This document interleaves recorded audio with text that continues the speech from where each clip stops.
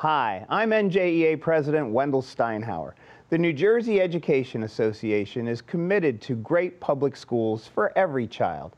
So we're proud to support Teacher Appreciation Week, a special series produced by the Caucus Educational Corporation, celebrating New Jersey's talented and dedicated teachers. Funding for this edition of One-on-One with Steve Adubato has been provided by the New Jersey Education Association, working for great public schools for every child. Activists in cooperation with the American Medicine Chest Challenge. Choose New Jersey. Our mission is attracting companies to the Garden State. NJIT, New Jersey Institute of Technology. Health Republic Insurance of New Jersey, Berkeley College. And by the Healthcare Foundation of New Jersey, founded by the Jewish community. Promotional support provided by the Star Ledger, powering NJ.com, and by Commerce Magazine. This is One-on-One. When you first heard that they were doing Charlie Rose and Gayle King, didn't you go, what? People like laughing at others, so I don't mind if the other is me. See, you go right into the character. That's what it is. I'm bringing families together a half an hour each week. Man, I'm doing something special. And so I do feel successful.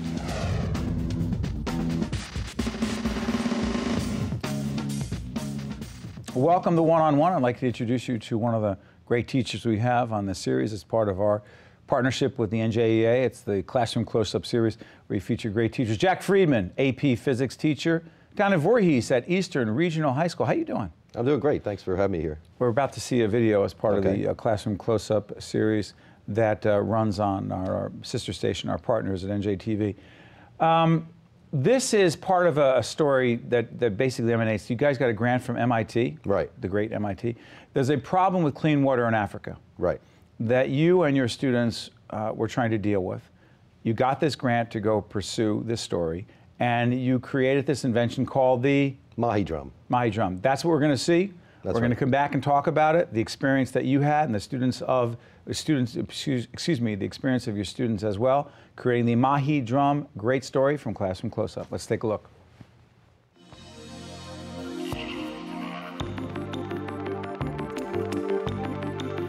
Eastern Regional High School is home to Invent Team, students who won a grant last year from the Lemelson Foundation at MIT. The grant funded the students' invention of a water filtration system for third world countries. Our invention is called the Mahi drum, which is actually derived from the Swahili word for water.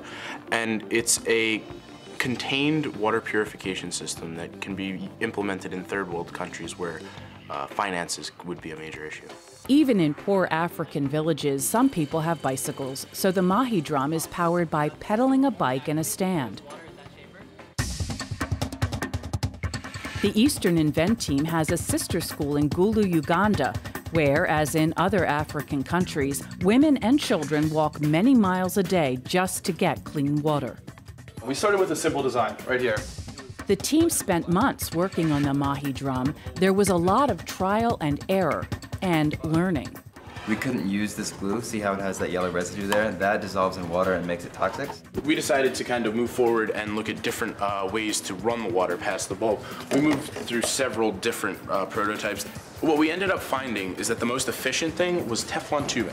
The first thing we did was we tested E. coli bacteria with the bulbs that we had to make sure that we were getting a good kill rate. And what we did is we did 3 different dilutions, like the clearness of the water was different. And we made sure to plate each thing twice. And as you can see through here, there is a difference in the growth of bacteria and fungus after you run it through the system. As Kenny pedals, the power comes in from here, through this cable. Ultimately, the inventors perfected the 55-gallon purification drum. UV lights are powered by the pedaling bike, and the drum can hold enough water for an entire village. Eureka Fest is an annual event sponsored by MIT. The Lemelson Foundation at MIT gives grants to high school and college students and cash awards to established adult inventors. My husband, Jerry, believed that the path to our country's dynamic and prosperous path was due to inventive minds. Powerful stuff. What's your reaction when you see that? I'm really proud of that. These were fantastic kids, and I almost forget how much work they put into it, how many just hours they did. I mean, these kids had full lives. They had sports. They had girlfriends. They had just all kinds of interests. How'd you pick them? I didn't pick them. See, this was started maybe about 3 years ago with the Gifted and Talented program at our school. We have this teacher, Deanna Nicosia-Jones, and what she did was she recognized these kids as freshmen, as unique. We have lots of really brilliant, talented kids in our school, but she saw that there was a large cluster of them in this particular grade and how well they worked together. They were such good friends, and they had so many different unique talents. Some liked biology, some liked engineering, some were in electronics, and some were into writing, and they were grant writers, and they were just an unusual, eclectic group of kids. And she kind of tracked them for a few years, and then she saw this program about developing something that you could maybe, I don't know, something that would help a third world country. Make a difference. Make a difference. And this Mahi drum, where is it right now? What stage is it in, and what impact is it having? Well, that one that you saw right there was just a prototype. In fact, the final version that you saw on stage in MIT was really an exceptional piece of equipment. It works. You know, it works. It's efficient. You know, and we also based it on the fact that in Africa, a lot of the older women, they're the ones who are getting the water. They're the ones who are collecting the water. So this thing is made for anybody. If you can stand and get on that bike, you can effortlessly. You don't have to be a great athlete to do this. Not at all. That was the point. You had to make it so somebody who's going to use it can use it. And these people can now, any bicycle you can get. That's all custom made, by the way. That mount, the motor, the electronics are custom. I had a kid who, through YouTube, would go on at night, look stuff up, go on the internet, and he ended up designing this beautiful integrated circuit which controls the whole system. So it's fully automated. What has it done for you, this experience? I'll tell you what, it's really reminded me how much you can do, how much you can learn. It's caused me to go back to school. I've been taking more online classes because, you know, I see that these kids learned on their own. You know, some of these kids, they disappear for the weekend, they come back with all this amazing stuff they learned and did. And I would be like, you know, I got to keep up with these guys. So I've been taking online classes in physics and electronics, and it's really inspired me to keep working and keep becoming more educated and just expanding myself. I've asked every teacher who's come in here, every educator, how much you love what you do. You know, it depends on what day of the week. You know, is it Monday morning? Is it Friday afternoon? So, look, there's certain parts of my job I really love. When you love it, why do you love it so much? I love it because of things like this. You get to work with people who are so talented and so dedicated, and you know, they're young, so they have great ideas. They're not so contained with old ideas. You know, sometimes I would think things would need to be done a certain way, and these kids would show me a different way to do things. So they inspired me, and when I see the kids succeed, and I feel like I had something to do with it, it's a great honor. And that's what I love about it. Great teachers never stop learning. And that's true. You have to really keep learning. And the reason why also is because you have to look at the perspective of the learner. You know, people assume, well, students should be able to do this. They should be able to do this. And then when I take a class online, like, I don't like the way the professor did that. I don't like that assignment. I'm not going to do that in my class. Well, I'll tell you what, you're a role model for all educators out there, and that's why we love doing this series in cooperation with our partners at the NJA. Jack Friedman, AP. Right. Physics teacher, Eastern Regional High School in Voorhees, New Jersey. Thank you for honoring us and being a part of a great profession. Thank you. All right, great. Thank you, Steve. Stay with us one-on-one. We'll be right back right after this. If you would like more information on this program, or if you'd like to express an opinion, email us at info@caucusnj.org. Visit us online at oneonone.org.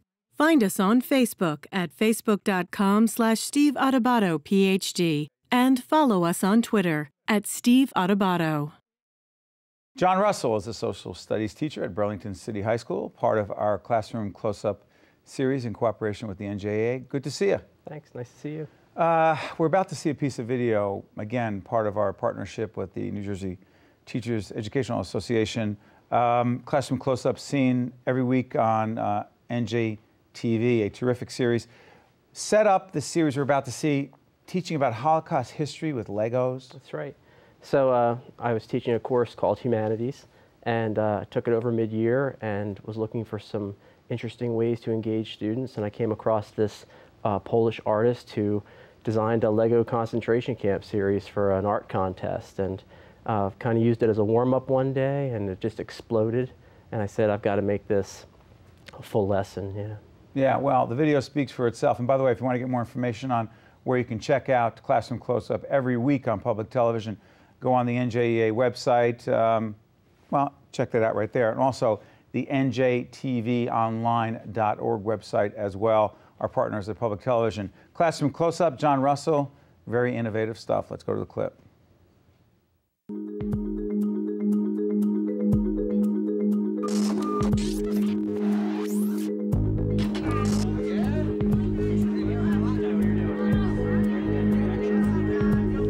So just kind of mingle around the room, write down your initial reactions to what you see.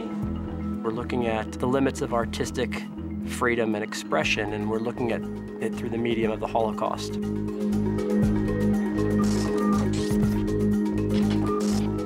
When they walk into the room, I start off with like this gallery walk where I just have the images up. I don't say anything about them. And they just go around the room and kind of write down their initial reactions. And they're usually all very negative, or very shocked, or they think they're real. How many people have played with Legos in here?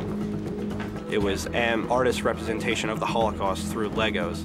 And we kind of discussed about how is it moral for this guy to do this with Legos. So basically in the mid-90s, Lego was running this like international contest to use Legos to build some kind of work of art. And this artist, Zbigniew Libera, he basically told Lego he was going to build a hospital. They provided the bricks to him, and then he built this concentration camp series. It kind of like struck home for me because, you know, you're not used to seeing something like evil represented with something that you've always found was good and like wholesome. When you get Legos, you're just like trying to have some fun, not think back on a terrible event that happened. When you paint a picture, you're telling a story. This is just another way of telling a story. Okay, good point. So art is definitely part of it, telling the story and what the artist is trying to say. It's like the opposite of what Legos are supposed to be. I thought it was real. I thought that these came out on the shelves and kids really played with these, so it kind of shocked me a little bit. That's kind of the point of this, you know, is to shock them into really thinking about the core values and the core history here. It's really a way to encourage young people to think about real-world topics, to engage students, to strengthen their critical thinking skills, and to bring history to life.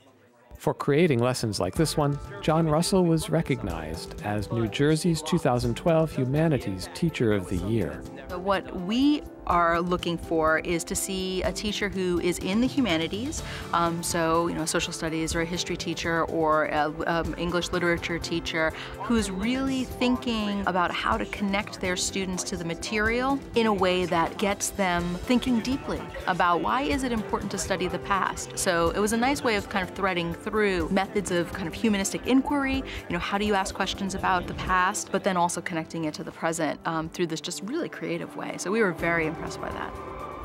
I think he was named Humanities Teacher of the Year because not only does he have a really good knowledge on the subject, but he also teaches it in a new way. It's not all classic book work, it's really interesting, and he creates these awesome lessons and stuff that you don't really see in a normal teacher. Chose this.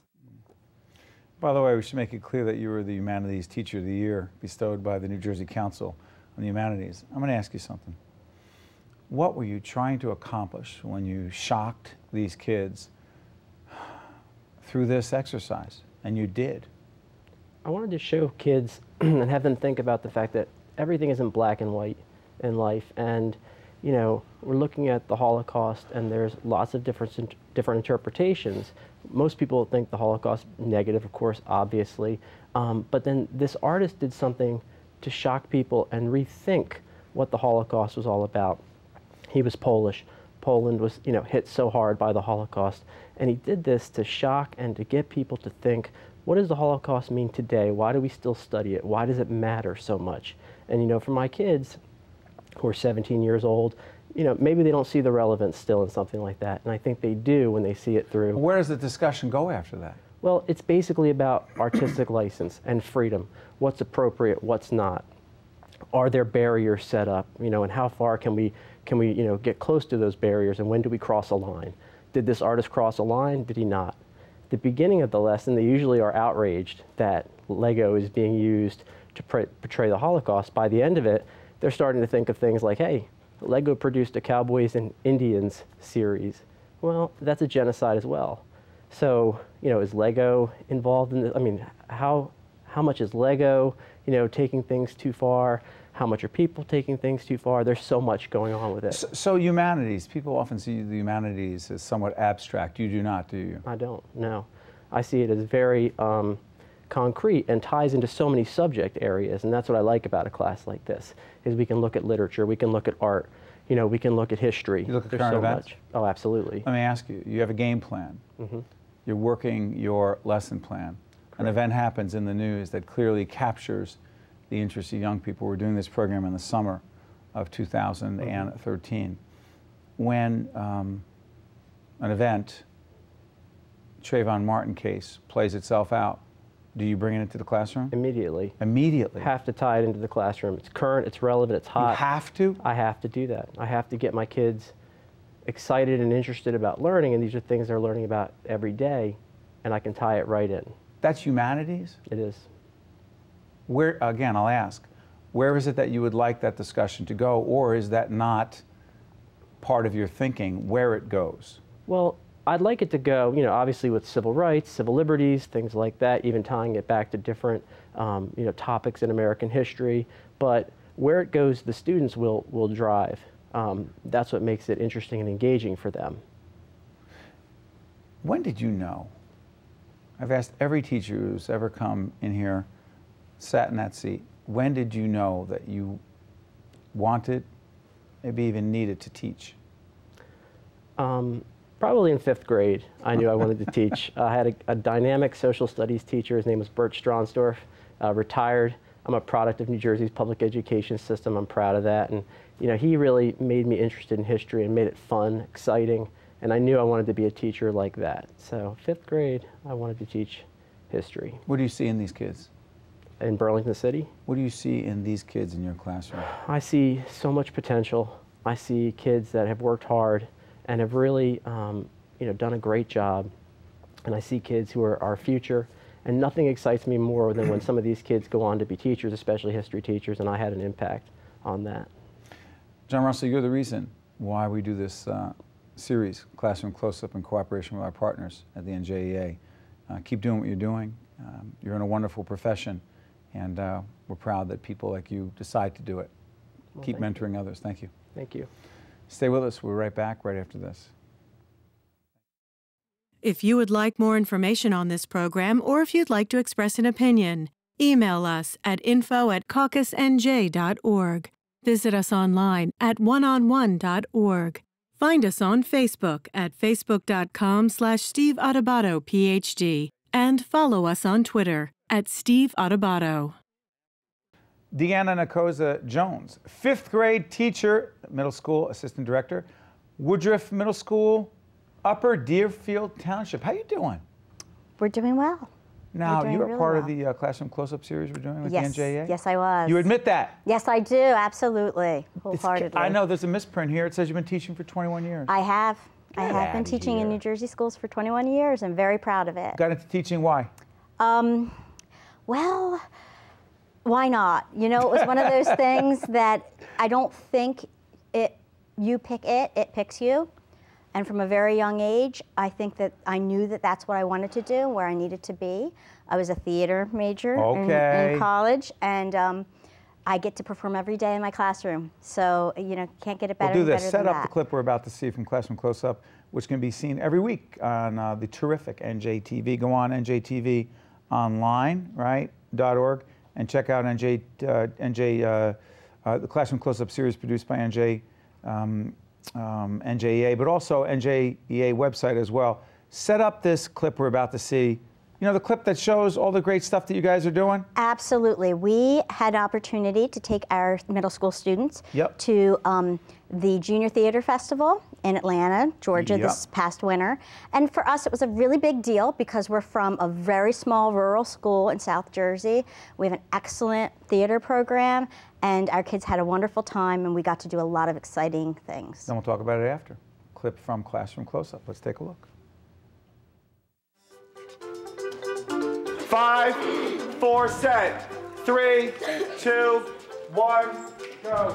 Ariel, down here is your home. The human world is a mess.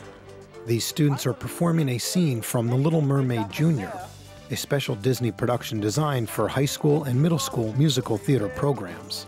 The fish on the land ain't happy. They sad 'cause they in the hole. In fact, This group from Woodruff Middle School was one of the few middle schools invited to perform at the 2013 Junior Theater Festival in Atlanta. It was just a phenomenal couple of days. It was life-changing. And I can even say life-changing for me, not just the kids. In conjunction with Disney, iTheatrics, a New York-based theater company, has produced the Junior Theater Festival since 2003. When we got there, we got to rehearse in a big ballroom, which was a little daunting for the kids. It was hour after hour of meeting famous people, being in workshops with people who did choreography for Glee, singing Broadway tunes with the men and women who wrote them. This year, special guest Alan Menken, the Academy Award-winning Disney composer, performed for the students. And to see Alan Menken, who is a living legend, get so choked up and so moved by being in this room with all of these wonderful children and them all knowing every word to his songs and singing along with him, it made a theater kid overwhelmed and so proud, and it was just a wonderful experience. Look at this stuff. Isn't it neat? Wouldn't you think my collection's complete? The role I'm playing is Ariel in The Little Mermaid. She falls in love with a prince, and she has to take some desperate measures to get legs. What would I give to live where you are? What would I pay to stay here beside you? Atlanta was an amazing experience. It was so much fun meeting new people and going to the workshops and learning new things about acting and singing and dancing. But you'll find that nowadays I've mended all my ways, repented, seen the light, and made a switch. True? Yes. It's a lot of energy on the stage, and I like it. There are always people that you can always turn to because we are like a really, really big family, and we do love each other and we watch out for each other. So that's probably what I will take from this experience. I'm hoping that they'll take away from this, I did this once, I can do it, and when someone says, yeah, that's too tough for you, or that's not really your thing, they can step up and do it.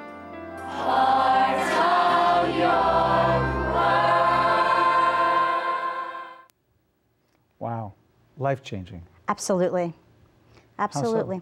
Well, I think that we so put on children the need to belong to something, and sometimes it's sports, and sometimes it's academic groups, and there's this group of kids that sometimes gets pushed to the side or gets forgotten about, and this gave them an opportunity to go to the big game, to be in the big academic championship, except it was about what they love and what they're good at, and it helped them to see that there are lots of other kids like me. And sometimes theater kids get some, a reputation for being weird or out there. Okay. They call themselves theater kids. Absolutely. It's like sports kids. Is there something about theater kids? Yes, definitely. What is it? It's a need. Well, lots of times they're the class clown. Lots of times they're the kid who isn't paying attention because they're somewhere else in their mind. They're dancing, singing, and dancing, under their desk and not doing the academics the way we think, or they're not that great at recess. Kickball for theater kids isn't always fun, fun, fun. PE isn't usually the most happy hour of their lives. So this gives them a place to be them. And being a theater kid is an amazing thing. What do you feel toward them? Well, Ariel in that video is my daughter. So Ariel, you're kidding? Yes, she is my daughter. So that that group is very special to me because I have been with them, watching them grow up for all these years.